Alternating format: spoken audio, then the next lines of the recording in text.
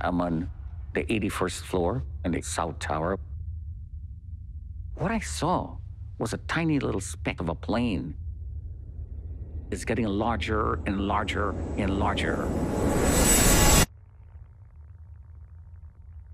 Everything you got to the World Trade Center now. Oh my God! And there were 30 people in the northeast corner.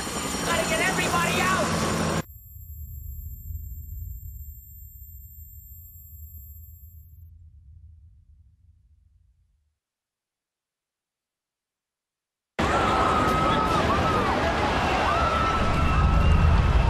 Through 3 flights of stairs that were on fire. I had burns on 60% of my body. But I was alive.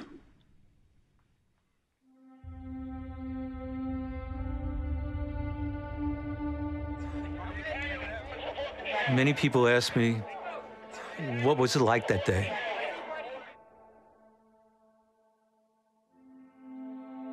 There were signs of devastation everywhere. Still around, guys, still around. But there were also signs of hope. Those little moments of caring for another were the difference between life and death. He would end every transmission by saying, "I'm coming for you, brother. I'm coming for you." We're coming for you, brother. We're coming for you. This is your mother. This is your father. This is your human being.